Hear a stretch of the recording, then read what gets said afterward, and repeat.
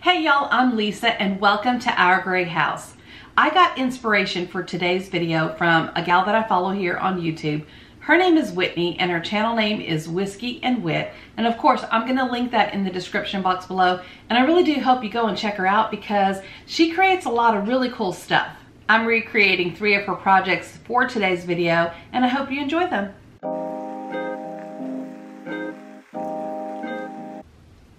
DIY number 1. I found these little bamboo cutting boards at the Dollar Tree. I'd seen a ton of other crafters use them in their projects, never could find them at my store. So when I did, you bet your bottom dollar I bought a few. And now I found this decal over on Whiskey and Whit's blog. And of course, I'm gonna link all of that in the description box below. But it's just a super easy way to create something fun. And now I'm trying to place it onto the cutting board, not wanting it to stick till I'm ready for it to stick, because some of those letters, yeah, I just don't want to mess it up basically. And now I'm trying to remove the transfer tape. I'm having to be super careful because some of the letters aren't sticking to the board, and I'm having to go back, press down, burnish it down some more. And I'm just using a little tool that I got from Pampered Chef. It's not what it's meant for, but that's what I have on hand. And so I'm just trying to, like I said, push those letters down so that I can pull the transfer tape back and all the letters will stick. And now that I've got that done, I decided I had it a little bit further to the left than I thought I did. And so I had this flower decal and I thought, well, let me add that to the side.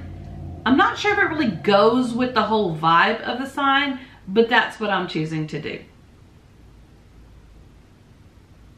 And this is how it turns out. I did add some hot glue to the back to put a little piece of jute twine to act as a hanger, or you could just lean it against something. DIY number 2.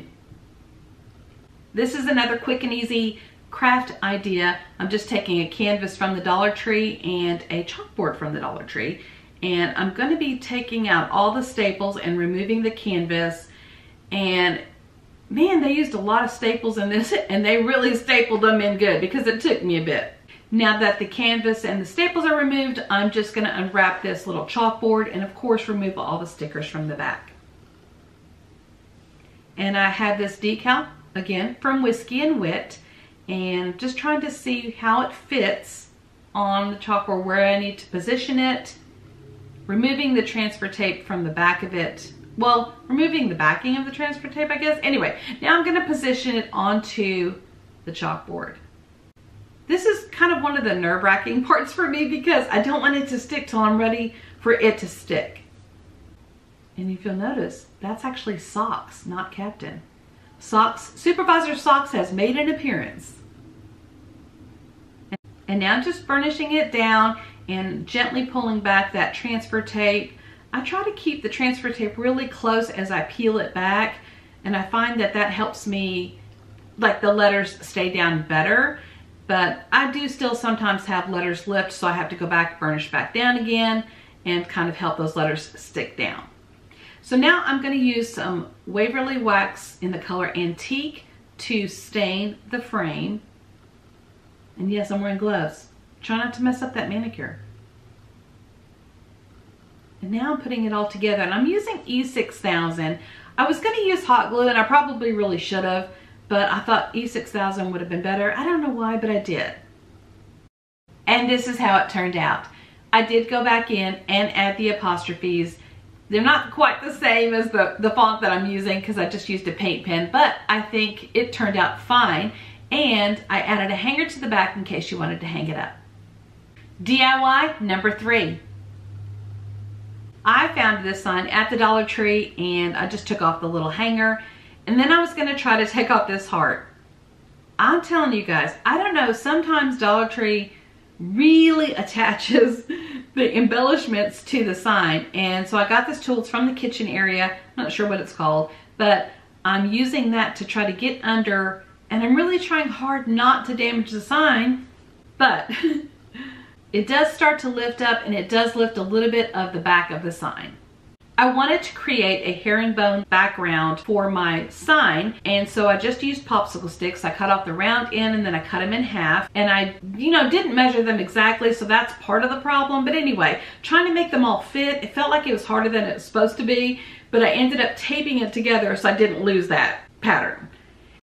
And now I'm taking Rust-Oleum's Chalked Ultra Matte paint in the color Linen and giving the top of the sign a coat of white paint. I'm attaching the decal that I found on Whiskey and Whit's blog.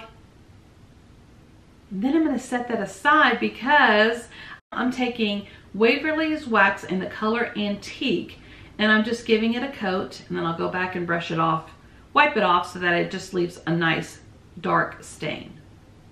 And once it's dry, it's now time to apply the decal to the sign, the back of the sign. And I just use some hot glue to attach it, and I set it down. And I love the herringbone pattern. I love that I stained it that brown color. I love the white sign, the contrast. I just love it all, y'all. And this is how it turned out. And I like how it kind of pushed me to be a little bit better crafter. Thank y'all so much for watching my video. I really do appreciate it. And thank you to Whitney at Whiskey and Whit for the inspiration. It was a lot of fun trying to recreate these projects. And don't forget, if you want to follow me here on YouTube or over on Instagram, it's Our Gray House, but just don't follow me in real life though, because that's creepy. Bye.